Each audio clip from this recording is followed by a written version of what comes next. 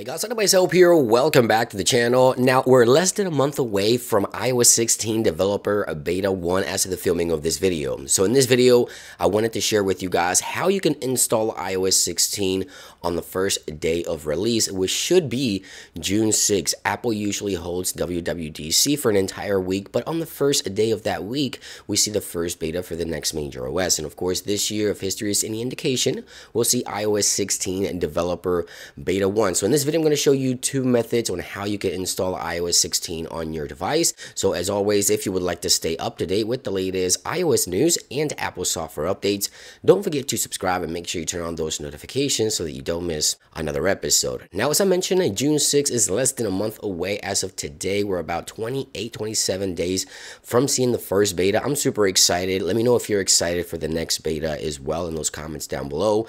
But the first method I want to show you is Apple's public beta testing program, and I'll explain the difference between Apple's public beta testing program and the developer testing program. So the first thing, of course, links will be in the description. If you want to head on over into Safari and join the Apple public beta, right here it is. So right here is the guide to public beta. Of course, you want to go ahead and select iOS right here, and then you want to scroll down here, and then you want to go ahead and make sure you click on enroll your device, and this will bring you to the page where you can go ahead and log in with your Apple ID.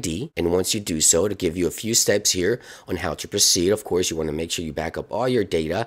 And once you're ready to go, right here where it says install profile, you want to go ahead and click download profile, and this will install the profile onto your iPhone. So you want to click allow, and then it's going to bring you over to settings, or you're going to head on over into settings here, and you'll see a profile available to be installed. Now, once you're ready, it'll prompt you. You can click install, enter your phone's passcode, the one that you use to unlock your phone, and once you enter it, it'll install, and it'll ask you to reboot your iPhone, and you're ready to go. Once you come back from that reboot, you will go back into settings, general, and then software updates, and iOS 16 public beta should populate on this particular section of the OS right here. So the difference between public beta and developer beta when it comes to major OS releases, in this case iOS 16, let's say Apple releases iOS 16 developer beta 1, which should be the day right here on June 6, we won't get the public beta version until maybe a month later. It typically takes anywhere from 28 days to 32 days for public beta testers to get the first beta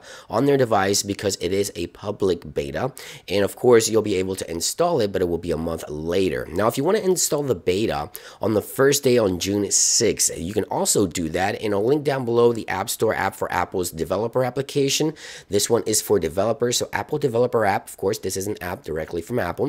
You want to make sure you download the application, and now I'm going to show you how to get the developer install profile in order to get it on day 1 on release date. You want to head on over to the developer app. Once you download it, then you want to head on over into accounts right here on the tabs, and then you want to go into enroll now right here, and you're going to log in with your Apple ID. Now, I've created a dummy account here just to show you, because my personal account's already registered to Apple's developer account. And here it is. You get prompted in order to install iOS 16. Once it is available, you want to click continue here. It gives you a brief description of the benefits of having the developer beta versus the public beta. You want to make sure you read this information right here. Go ahead and click continue here.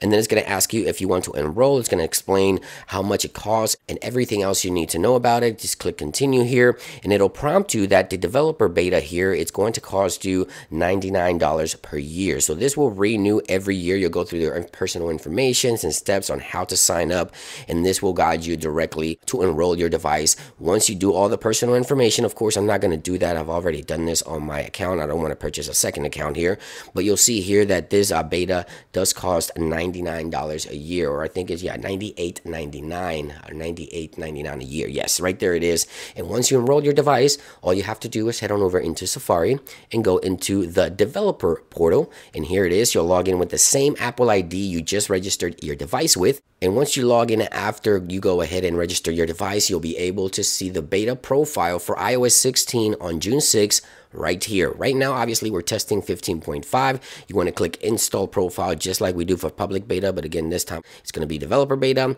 Go into settings as well, same process here, profiles, and then go ahead and install the profile, reboot your iPhone, and once you reboot your iPhone, you want to head on over back into settings here, and then you go into general, software updates, and iOS 16 developer beta 1 should populate for you on day 1. So two options, one where you get the beta on release date, but you do have to pay a yearly subscription, but the other one is also available, which is the public beta, and you do get it a month later, but I think it's also something that you can look into if you're not looking to install the beta right away.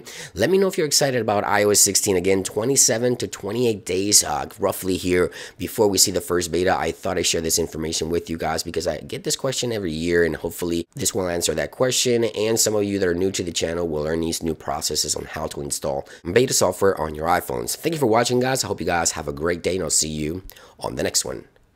Peace.